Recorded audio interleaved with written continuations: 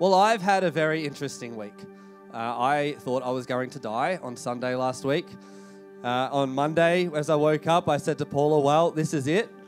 I'm going to be with Jesus now. And I guess a few of my friends that I know that have passed away over the years have probably went, no, not him, not yet, not yet. So here I am.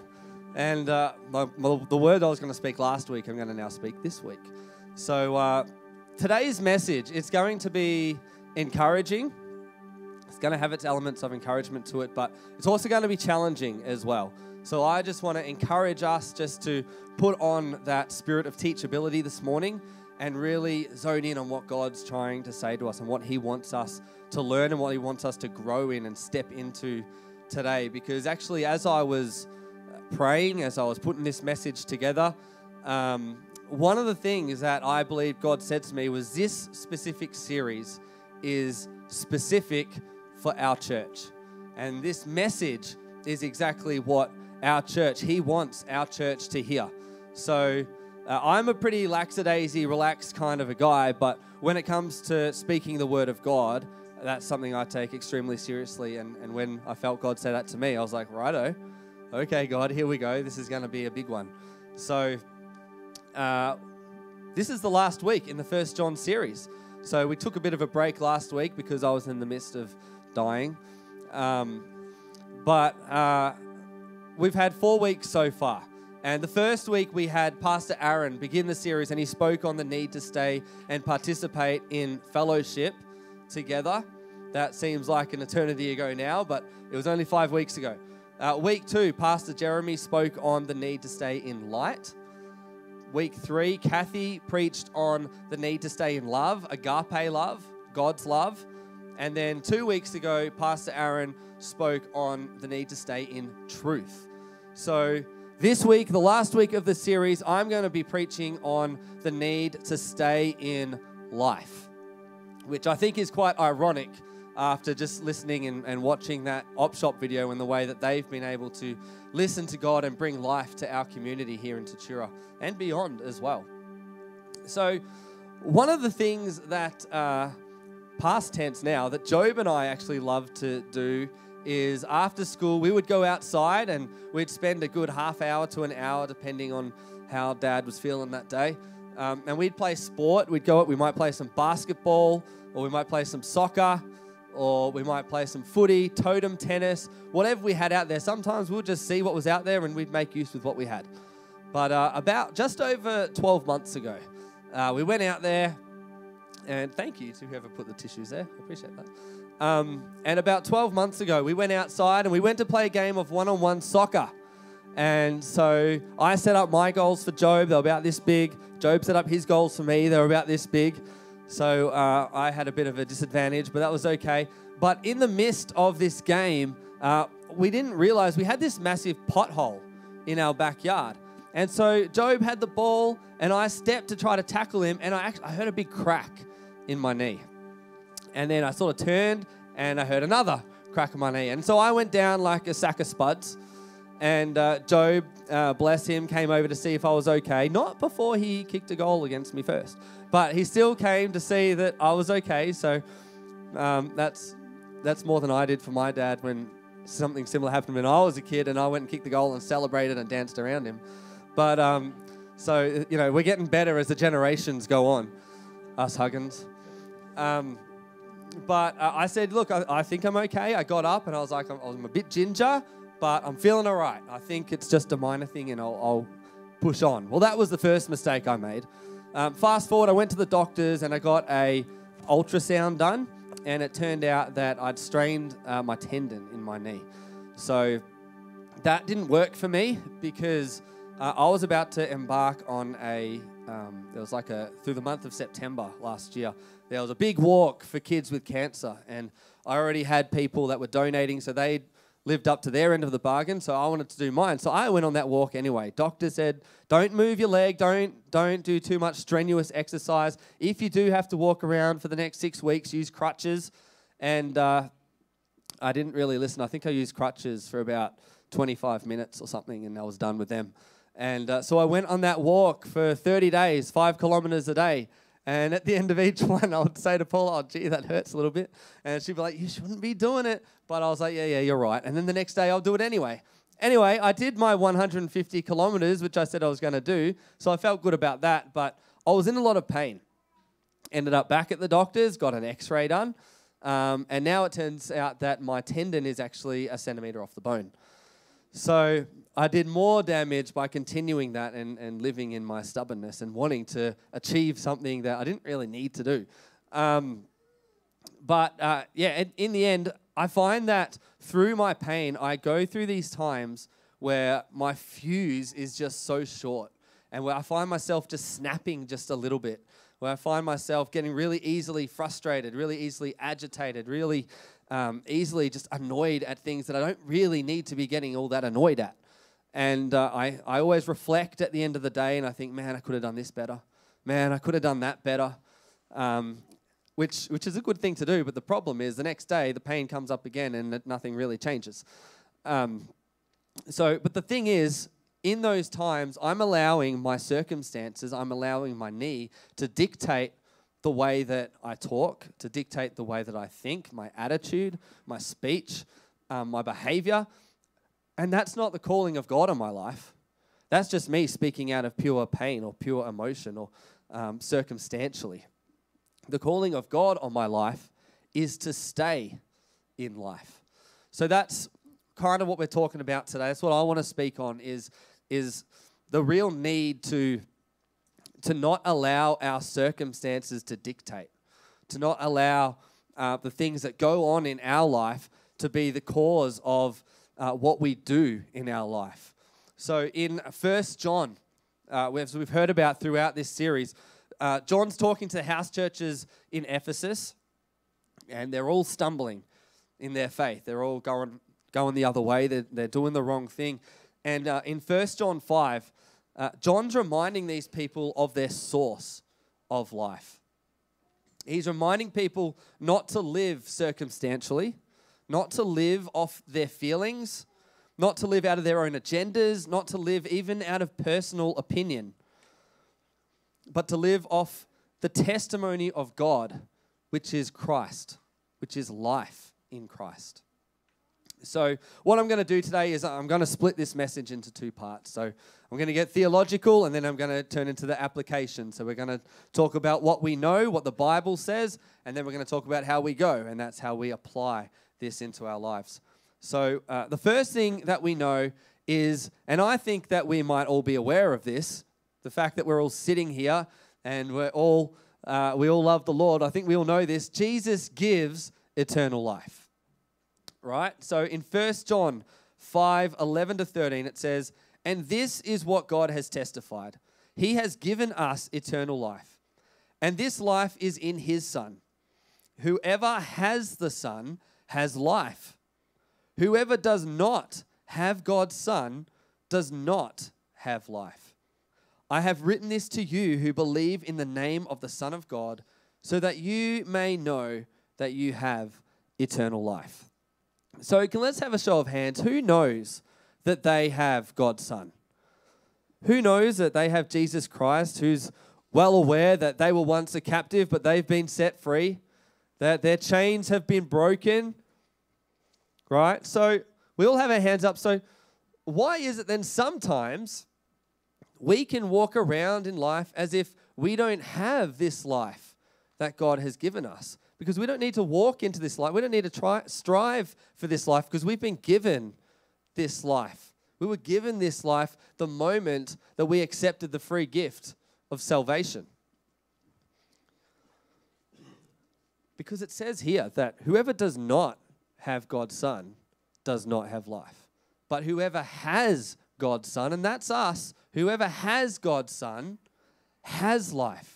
We don't need to walk around wallowing and living in defeat when we've been given the greatest victory in the history of all mankind. But I'll give you the reason as to why. The reason as to why is because there is an enemy out there. Some of us might know his name as Lucifer or Satan, the devil. Well, he wages war with God and he wages war with God's people, and he's already lost. He already lost at the cross. He lost at the resurrection. And the thing is, though, he has a game plan. And his game plan is that he wants to take down as many people as he possibly can before Jesus returns to collect his bride. That's his game plan. But, and you know what? Even more to the point, he will use people to activate his game plan. And he'll even use Christians for that reason as well. John 10:10 says, "The thief comes only in order to steal and kill and destroy. I came that they may have life and have it in abundance." You know, we sometimes walk around in acceptance of the first part of this verse, accepting defeat, accepting our struggles, allowing them to have full reign, allowing them to have full control in our lives. But that's not God's calling on our life. God has so much more for you. He has so much more for me. He has called us into a life and life abundantly. That means overflowing life. So how does the devil steal and kill and destroy? Well, he does it through disturbances, distractions, and disruptions. He steals our attention, he kills our joy, and he destroys our hope. That's his aim, and sometimes we do fall into this trap. Now, I don't want to be preaching too much on the devil up here today. That's not my aim, but it is important to know his plan of attack, because that way we can be armored and we can be ready and we can be prepared for when he does try to slip in through the cracks. And we are in a spiritual war against the dark forces and the dark realms. So it is important to know that while this might be the enemy's plans, we have one that's far greater. His name is Jesus, and he's defeated the enemy. He defeated him at the cross. He defeated him at the resurrection, and he defeats him every day in your life.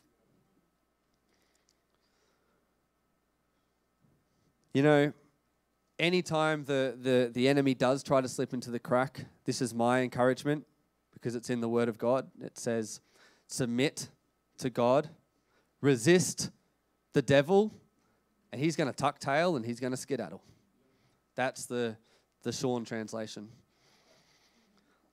You know, our life is found in the victory that we hold in Jesus Christ and the eternal life that he has given us. Well, the second point, so Jesus gives eternal life.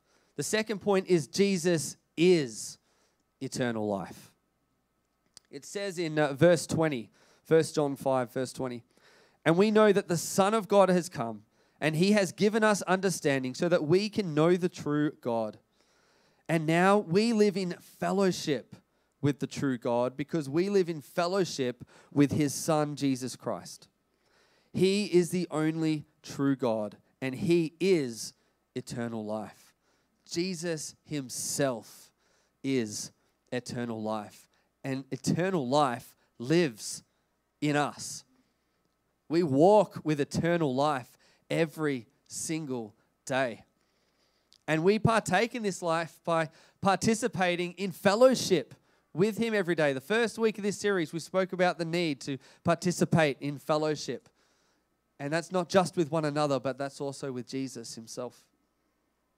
John 14:6, I love how it reads it in the Amplified version. It says, "Jesus said to him, I am the only way to God and the real truth and the real life.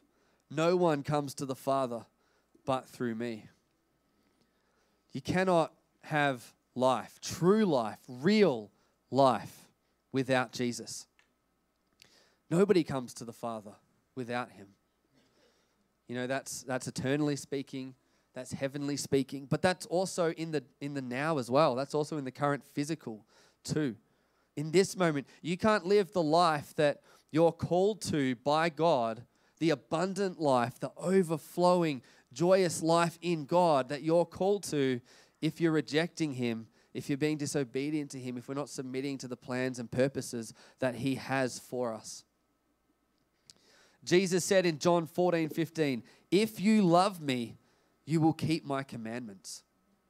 If you love me, you will keep my commandments. For me, that was a real challenge, because then I start to reflect, oh man, all the times that I haven't, I'm sorry, Lord, but that's something that we need to do. If we love Jesus, we need to keep his commandments. And you know what? Someone asked him, one of the teachers of the law asked him, Jesus, what is the greatest commandment? And Jesus said in Mark 12:30-31, he did him one better. He didn't just have one, he had two. He said, love the Lord your God with all your heart and with all your soul and with all your mind and with all your strength. And the second is this, love your neighbor as yourself. There is no greater commandment than these. Wow. You know, when you hear this, you hear the source of life speaking words of life that gives life. So that's what we know. We know that Jesus gives eternal life, and we know that Jesus is eternal life. And now it's about how do we then apply that into our lives? How do we go? How do we go about that? Well, there's three really important elements, and I think it's really important to also know that these elements, these tools that we have at our disposal, we have a choice to make, and we can use them to bring life, but the thing is, we could also use them to bring death, and that's a daily choice that we make. And the first one is life in the tongue. So our speech, our words are so integral. And this is part of, and this is going to be applicable to all these points, this is part of not just bringing life to ourselves, because life isn't about ourselves. We've got to put off all selfishness and think about those around us as well. But life in the tongue can also bring life to everybody else. It can bring life to our church. It can bring life to our friends. It can bring life to our family. It can bring life to our work colleagues. It can even bring life to those that we might classify as our enemies. James 3:10 says, out of the same mouth comes praise and cursing. My brothers and sisters, this should not be. Out of the same mouth. We are here on Sundays and we praise the Lord, hallelujah. And the same mouth that praise the Lord, hallelujah, is then making up rumors or slandering or making up gossip on a Monday. But James says here, this should not be. And as people of God, as people who love the Lord, this should never be. So there is a lot of scripture, by the way, about a life-giving tongue. If I was to read out every single one, we'll be here till the Freedom Night at the end of the month. On that, if you've never been to one of these Freedom Nights, please make sure you get down to them. They are just spirit-led and just it's an overwhelming place of God's presence. And you want to be a part of that. Anyway, there's your cheap plug, Aaron. I will read out three, though. There's three verses that I want to read out. The first one is Colossians 4:6. It says, let your conversation be always means 100% of the time. Be always full of grace, seasoned with salt, so that you may know how to answer everyone. Ephesians 4:29. Do not let any, that means 0% of the time. Do not let any unwholesome talk come out of your mouths, but only what is helpful for building others up according to their needs, that it may benefit those who listen. We've got to remember that when we're in a conversation, we're actually talking to someone. We're talking to another person just like you and me. We're not talking to a piece of meat. We're not talking to someone that we can just unleash on and that's the end of that. We're actually talking to people. We're talking to people that have a heart. We're talking to people that have feelings. We're talking to other people that are just like us. And then in Proverbs 17:9, it says, whoever would foster love covers over an offense, but whoever repeats the matter separates close friends. Separates basically means disunity. And in Proverbs, it actually lists all the things that God hates. A lying tongue, murder. And right up there with those things is disunity.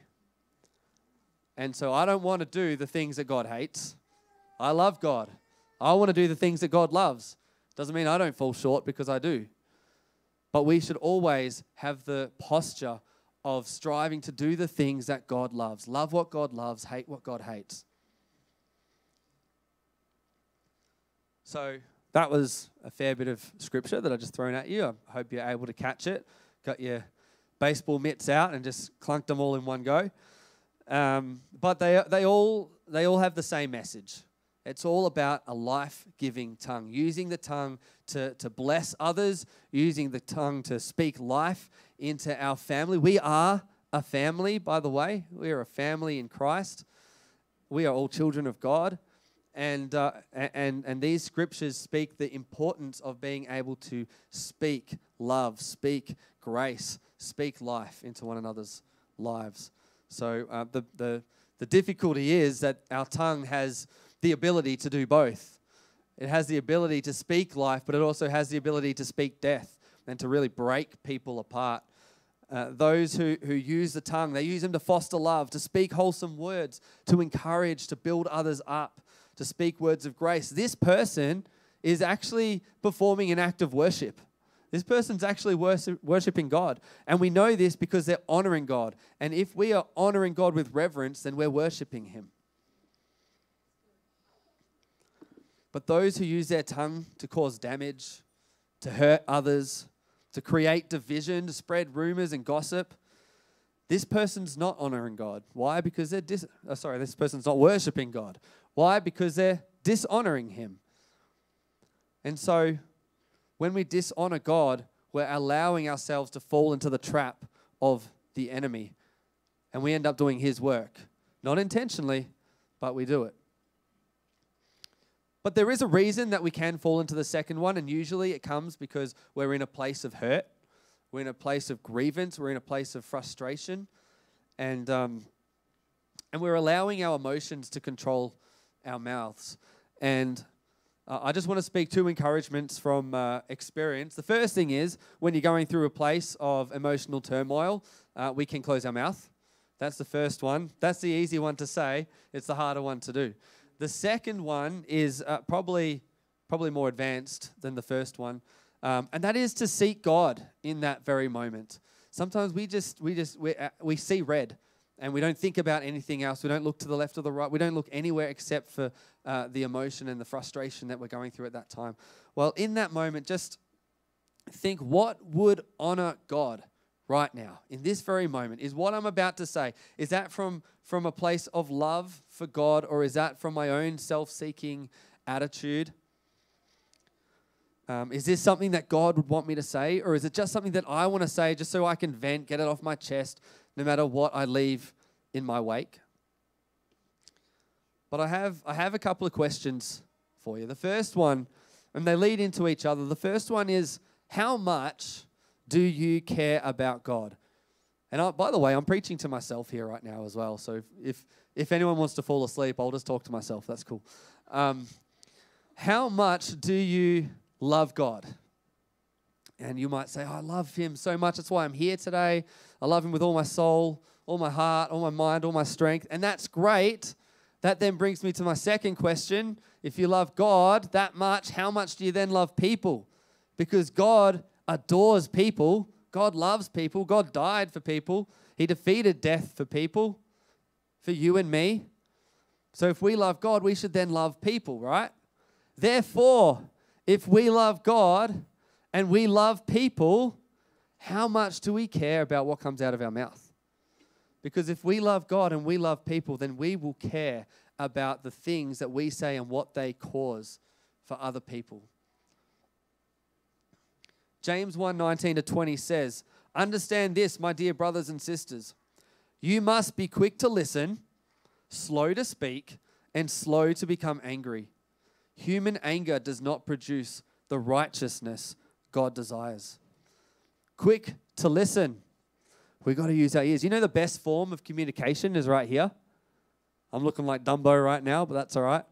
That's the best form of communication, with our ears.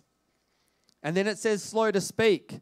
Slow to speak means contemplating. Before you say something, think about what you're about to say, what it might cause, the ripple effects of what might... Once something's come out of your mouth, just like toothpaste, you can't put it back in. We did that in kids' church a few months ago, so fresh on the mind. They all were like, I can do it, and they all came up, oh, I can't do it, and they all ended up with toothpaste everywhere. Sorry, parents. The second one, so that was life in the tongue. The second one is life in connection.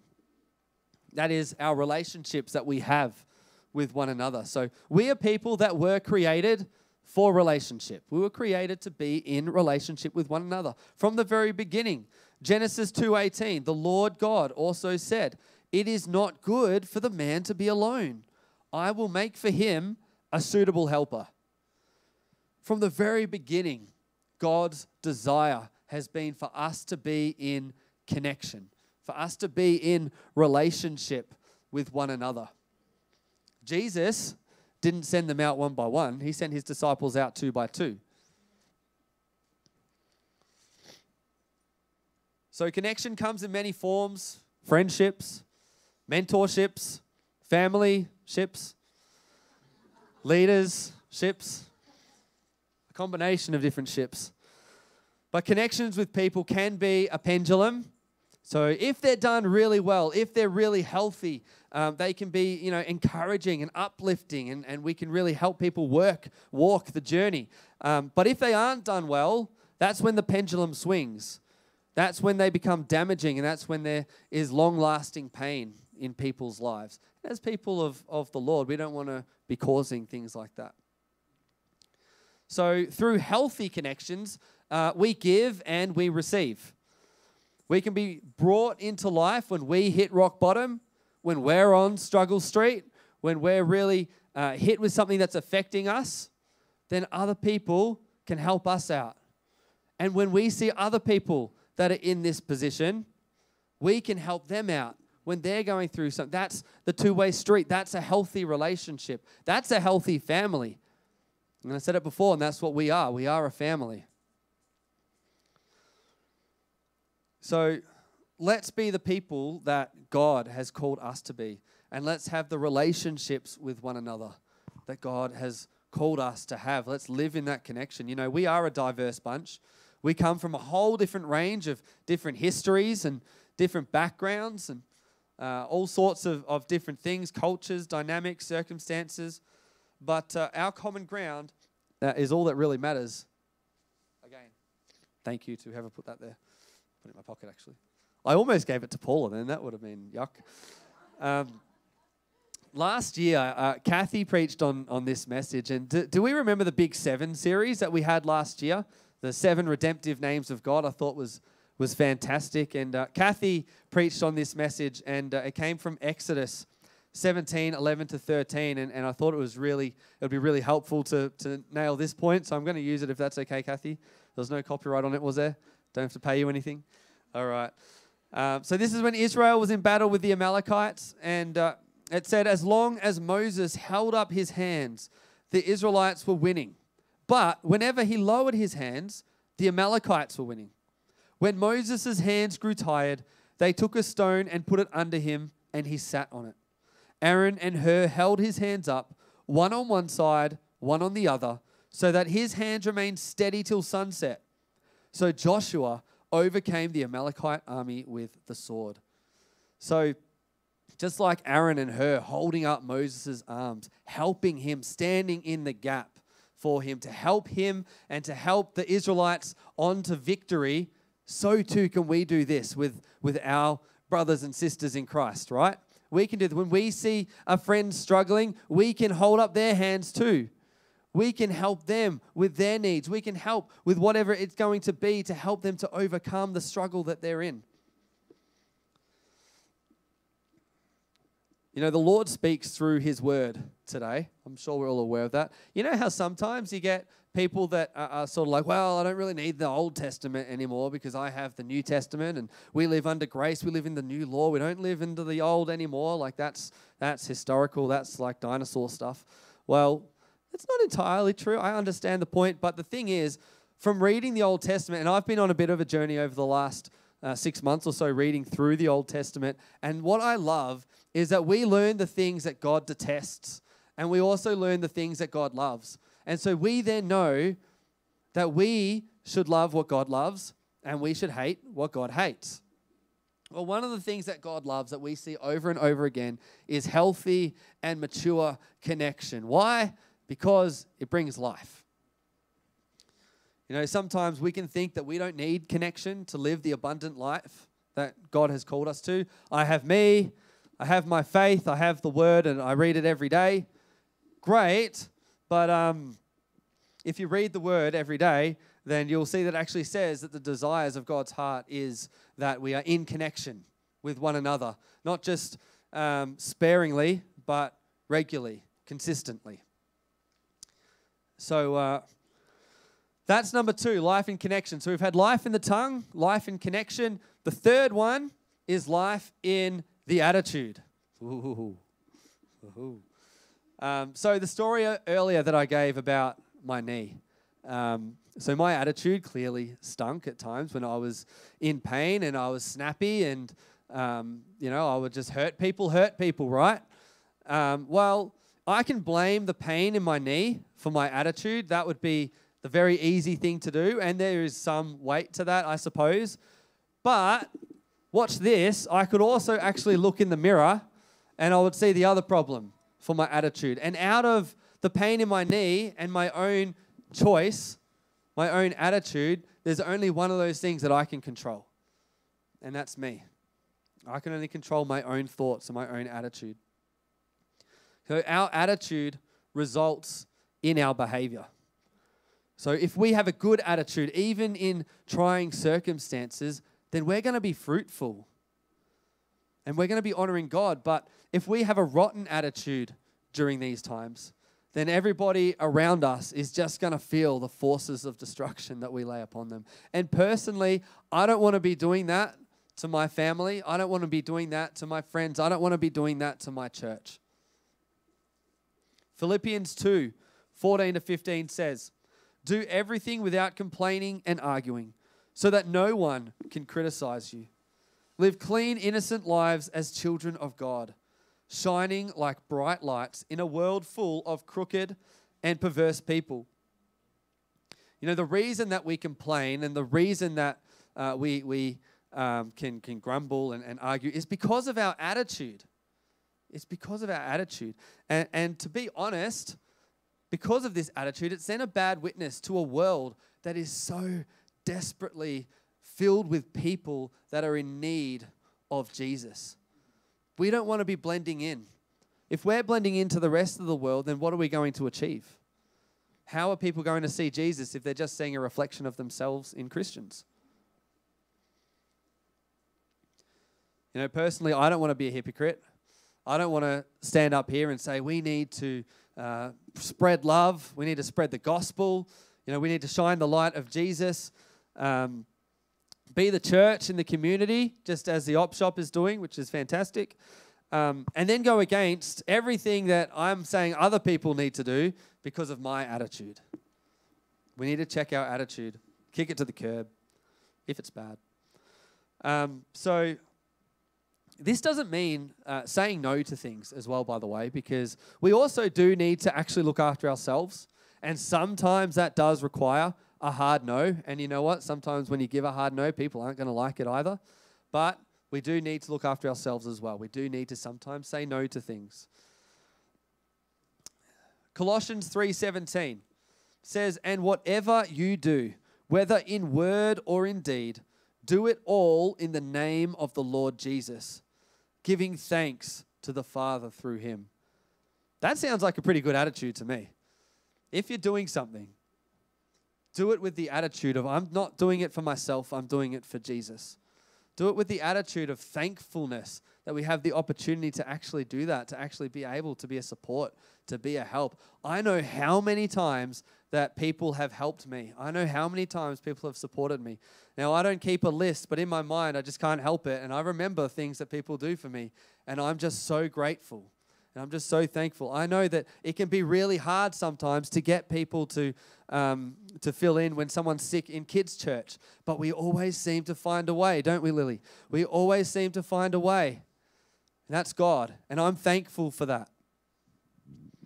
When going through the crisis, when we're hit with something hard, when we're hit with something disappointing, when we're hit with something crushing, and I really want to speak on this right now, when something really affects us to a real deep level, it's okay to be sad. You're not less of a Christian if you grieve over something heartbreaking. It's okay to be in pain. It's okay to cry. It's okay. It's all right. But the thing is, as people of life, if we see someone that is in that predicament, let's not judge them. Let's not point the finger, but let's put our arm over their shoulder. Let's stand by their side. Let's help them. Let's talk to them. Let's just listen to them. Maybe they don't want to talk, and that's okay, but hey, they know that you're there if they ever want to. Sometimes people just want to talk about their situations and their circumstances, and that's okay too. People have different processes when it comes to getting through grief and circumstances and things like that. But what should always take precedence in our minds, what we should forever be fixated on, is Jesus Christ. The love and the life that Jesus Christ gives. We must always check it. You know, do I have the mind of Christ right now? Am I going into bat for myself? Am I going into bat for my feelings, my worries? Is my stress overtaking me? You know, where is my heart at? What's my posture? Where's my mind at? And if I can't shake my attitude, well, let's get back to point 1 about the tongue. And let's just not say anything, because I can't affect anybody else with my attitude if I don't act on my attitude. But I can see a few minds ticking over. You can affect yourself. You can still be detrimental to yourself. So, and the reason for that is because you're allowing these things to just creep in through the back door, and sometimes they come in subtly, sometimes they come in slowly, but they still get in there and they affect you and they hurt you, and you've got this burden that's been created inside of you, and this heaviness. Well, if it's not from God, then I ask you, rebuke it straight away. Rebuke it in the name of Jesus. Speak scripture over yourself. Talk to God. Pray over yourself. You know, we often talk about praying for others. You can pray for ourselves. We can pray for ourselves too. Anything that's not from Him, have it be removed. The band can come back now. So the big 3 takeaways is that there is life and death in the tongue. There is life and death in connection, and there is life and death in our attitude. You know, we serve a God who has given us liberty. He's given us freedom. But if we say that we choose God, if you choose and surrender to Jesus Christ, if we do that, then surely we choose life. Because Jesus is life, and we've chosen Him. So we've chosen life. You choose life, you choose Christ. You reject Christ, you reject life. But we have life. These scenarios, the tongue, connections, our attitude, these are things that we deal with on a daily basis. It's not a one and done deal. It's like, yes, I spoke a good thing today. I've conquered that altogether. The rest of my life no longer matters. I did it. I've been there. But each time we do, we'll deal with them. We need to be aware what's going on. And we need to be aware of the choice that we need to make, the choice of life or the choice of death. Because where there is life, there is God. I said before that the enemy only comes to steal and to kill and to destroy, to steal our attention, to kill our joy and to destroy our hope. But this is not possible if we choose life. Jesus said that I have come that we may have life and have it in abundance. Abundance means a lot. Abundance means a large quantity of something. The cup overflows with the abundant life that Jesus has given us. You know, when we allow our tongue to hurt, to hate, to cause pain, then we're giving the enemy a foothold. When we ignore fellowship and connection, we're giving the enemy a foothold. When we allow our attitude to be unhealthy, we're giving the enemy a foothold. But God, what Jesus has given is so much better. When we allow our attitude to be pure, when we connect in with the family of Christ that God has given us, when we allow our tongue to bring healing, to bring encouragement, to uplift others, to love, when we do these things, the enemy will flee, because that's what it says in the Bible. James 4:7, he's talking about humility before God. And he says, submit yourselves then to God, resist the devil, and he will flee from you. Well, we've been called into eternal life by life himself. But there's sometimes something that we don't quite comprehend about eternal life. We think that eternal life starts from the moment we pass away. But that's not actually true. Eternal life starts from the very moment you accept the free gift of salvation. We're actually doing eternal life right now. And you know what? I get the privilege right now, so do these guys, of being able to look around. And we get to look in the faces, in the eyes of people that we're doing eternal life with right now. And it's really, really cool, by the way. I love you guys. And for me, it's an honor to be able to do eternal life with every single one of you. Our eternal life has already begun. And we get to do it together. And we can do it well by fostering life in the tongue, in our attitude, in our connections with one another. I just want to finish with 1 John 5:21. It says, dear children, keep away from anything that might take God's place in your hearts. An idol can be our own hearts, and it can be our own desires.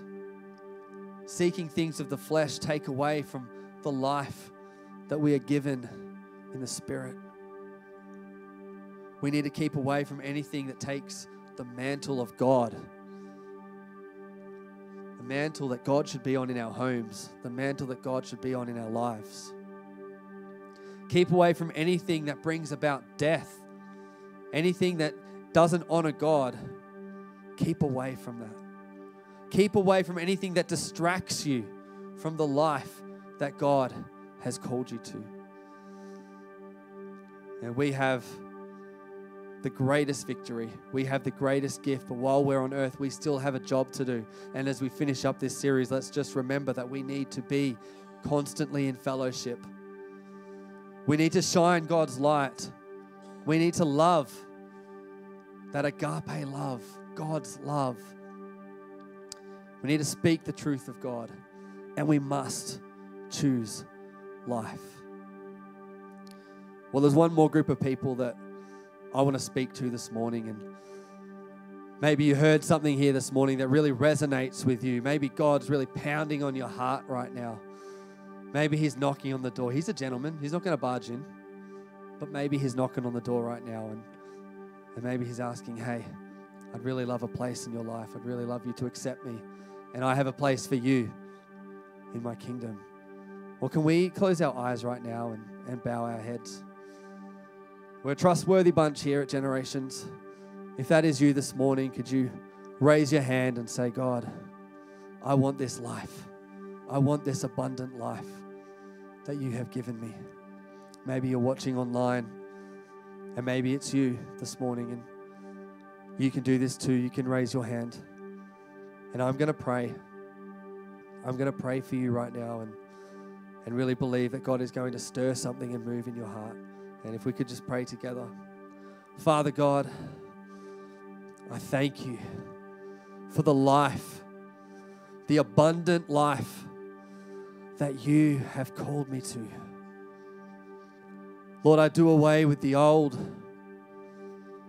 and I welcome the new that you have given me. I am sorry for my past. I repent and I come to you and I thank you that now I am home with you. In Jesus' name. Amen. Well, the band's going to sing Breakthrough again. And I believe there's breakthroughs happening, not just from this morning, but through the course of this series. There's been breakthroughs happening in our hearts and in our lives. And if there's something that you want prayer for this morning, if there's something that you want to see broken through, you want God to break through in your life, He will do it. Come and ask Him. He's right there. He wants to help you. He's moving this morning. We're in God's house, people. He wants to break through. So if that's you this morning, please come up the front, ask for prayer. There's plenty of people around that are willing to pray for you this morning. Maybe it's a physical thing. Maybe it's a mental thing. Maybe it's a spiritual thing. There's nothing that's too far gone for God, and there's no body that's too far gone for God. We love you, Father. We love you, God.